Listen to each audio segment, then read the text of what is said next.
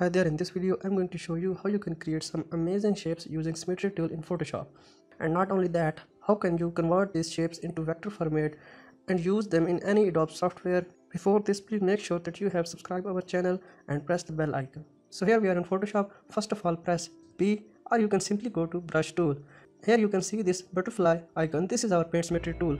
If you are using some previous version of Photoshop, then you may not be able to see this. This option is available in edit, preference and technology previews.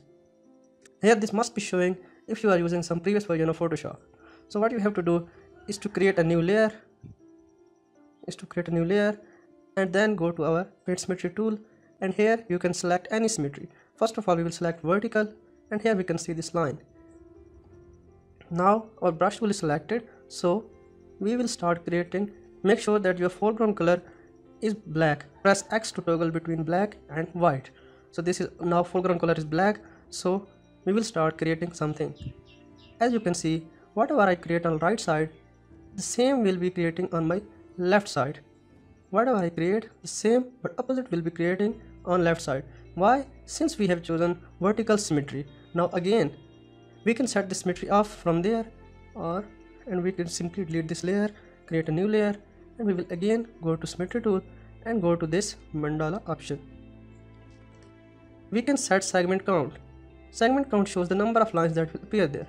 We can set 5. Suppose we set 10 and then press OK. So we can see kind of this shape here.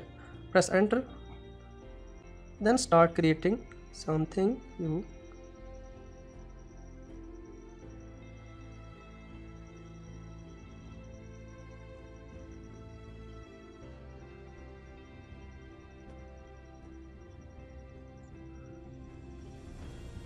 As you can see, we have created this kind of shape, but within just 10 seconds. We have not spent any hours, any minutes, but just seconds to create this amazing shape. And you can create as much as creative shapes as you want. Now you must have understand the power of this paint symmetry tool. And make sure we have worked in new layers. We can select this, and this shape is in our new layer. So what can we do this with shape? We can give this shape any color we want. How? Go to magic wand tool or press W and click on this any gray line. Make sure that this is gray line and you are not clicking the white part. Press Ctrl D to deselect this. I will again select this, and you can see only these gray lines are selected. Now go to the color tool and select any color you want. I will select this color, then press OK. You can press Alt backspace to fill this color with this foreground color in right there. Then press Ctrl D to deselect it. Now you can see this shape. So what else you can do with these shapes? Well, you can do a lot of things, such as you can export this shape into your libraries and use it in any Adobe software. How? Let me show this to you. You will go to Window, go to make sure that this libraries option is selected. In my case, this is already selected, so I will go back, and here you can see my library section. Here click on this plus icon and create from image. Here you can create some patterns, and here you can convert this into vector format, and you can save this to CC. You can also set details from here, that how much detail you want, and you can invert these shapes, or you convert these white lines into black and this black portion into white. You can also smooth unsave, but for now we will just save to CC libraries. As you can see, this is saved, so you can export them into any software you want right there. This will be appearing in your libraries panel. I have brought an image here from Google.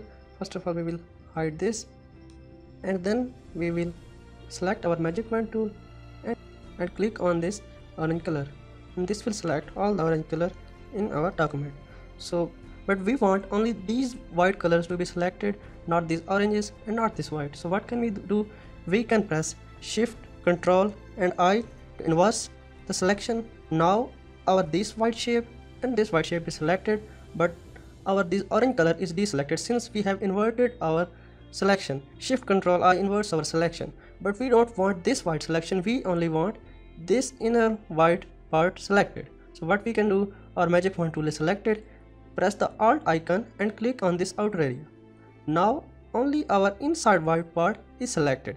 Now what we can do? We will create a new layer and select any color randomly.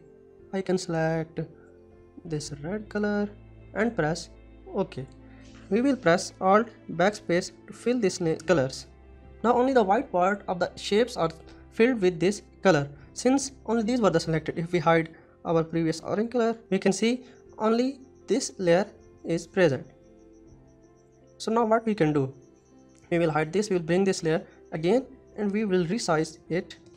Ctrl T and press Alt and hit enter. Now we will press Alt and click there. As you can see this icon. So now we have created this amazing shape within just few minutes. All we are working on this new layer. We can select these layers and press Ctrl E to merge them and create a new layer of them. So now this is our new layer and we can do with it whatever we want. I hope you have learned something new from this video. If you do, please make sure that you have liked this video and subscribe our channel. Thank you very much.